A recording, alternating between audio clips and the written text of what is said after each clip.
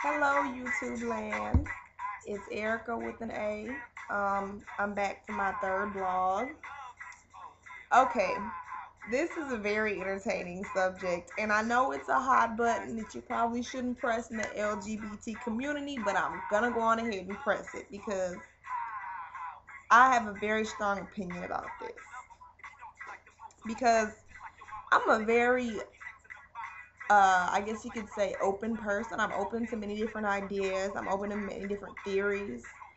But there are some things that I just think are a little on the ridiculous side. So, this segment, ladies and gentlemen, is about studs being babies' daddies. Now, I know some of y'all are like, oh no, she didn't even go there yet. It needs to be talked about. Okay, there's nothing wrong. As a matter of fact, I commend anyone who has the compassion enough and who is responsible enough to take on the responsibility of raising somebody else's child as their own, or embracing the fact that when a girl has a child and you're dating that girl, it's the whole package. That's wonderful. I love it. It makes me so happy. It just makes me just joyful to imagine all these kids with these two parents. But at the same time, sometimes I think people take it a little too far. I know studs, and it's not femmes, it's studs. That's why I'm pointing this out. Who take it to the extreme and will not stop talking to a girl that is a hoe, cheat on them, fuck their friend, their cousin, mama, daddy, niggas down the street, the football team, sending their pussy through MySpace and whatever, this, that, and the third, Facebook. Excuse my language for using the P word like that. But, and everybody looking at them like, what is this girl doing to you? She got kryptonite in her stuff, like what's going on? And your response is, oh well, I love her kids. Now, you know, everybody's dealt with a certain amount of BS from somebody that was unnecessary. But these are your kids? Your kids? Really? Really? Your name's in the birth certificate? Really? First of all, let's get one thing straight. It's bad enough that the straight community thinks that gay marriage is a joke and the idea of a gay family is a joke. But it's even worse when we put it out there like we just build these fucking makeshift families with the first girl we hook up with. Let's think, people. If you're with a girl and that's your partner, your lover, your girlfriend, whatever, you've been with her for 4 or 5 years, and y'all decide you want to have a baby together, that's wonderful. But why are y'all using these recycled families? It's like I said, it's nothing wrong with dating somebody with a child. I think that it's a beautiful thing to be able to be woman enough to embrace somebody else's situation and say, I'm going to take responsibility of your child. I'm going to help you. It takes a hell of a fucking person because there's a lot of people walking out around this world that are the birth parents, whether it be men or women, and they're not taking care of their responsibilities. So I have so much respect for somebody who can take on somebody else's responsibility. But at the same time, do not let somebody run over you and rake you through the coals and cheat on you and tear you down so that the next girl, who's probably going to be a good girl, has to deal with this baggage that you have, all because you like somebody's kids.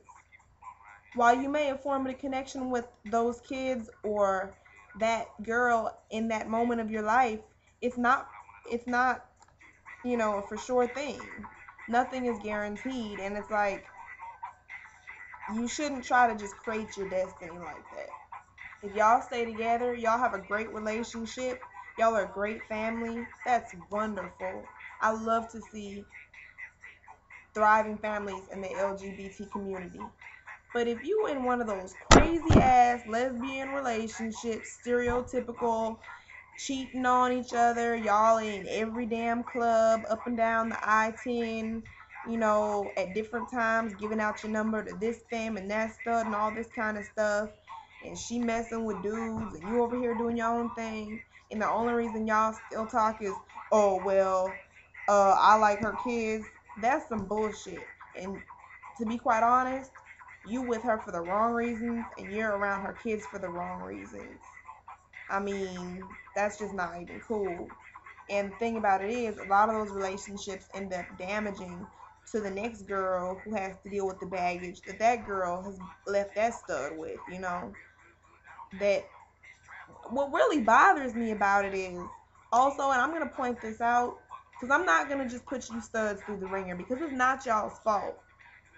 These femmes out here, they use these kids against these studs that manipulate them, and y'all do your thing and y'all know you're doing your thing, and the minute you don't have money to get diapers, or the minute you don't have money to get a new car seat, or the minute something happens, you back on the phone with that stud that you were treating bad a week ago. Bitch, you need to get your fucking priorities together. Karma don't like anybody. What goes around comes around. And I've seen so many girls, you know, because whether a stud is a stud and has baggy jeans and has a swagger like a nigga, the fact of the matter is that's still a woman. They still have emotions and feelings like a woman, you know, and they can be hurt just like anybody else. And that's not fair, and it's not right to manipulate situations in your favor and play the kid card with, well, you're gonna leave me and my son, you're gonna leave me and my daughter. It's, you know good and well you out here fucking this stud, that stud, and this stud. Why you know, hollering to this girl about you gonna leave me? And that's not right. People need to be in relationships for the right reasons. Focus on each other. The kids are the bonus. The fact that y'all are able to share something that special is a bonus. But that shouldn't be your whole basis on your relationship, because if you don't have love for each other, it's not gonna work. Like I said, I know that's a hot button, that's a hot topic, but I had to get that off my chest. And I will be blogging a few more times tonight. I want to go on ahead and give a shout out to my website again, www.thefemme.yolasite, and that's YOLASITE.com. And like I said, I know that's a hot button. I hope I don't offend anybody. I'm not trying to. I'm just trying to, you know, get some realness. And I would love to see comments back. If you're a stud and you feel like you can shed some light on why sometimes it's so critical to harm yourselves behind a child who you didn't even legitimately produce, or y'all didn't even think to conceive it together, or, you know, it wasn't planned, then, you know, I would love to know what the reason is for the abuse some of y'all endure just because a girl has a kid. I would love to know. So, thanks for watching.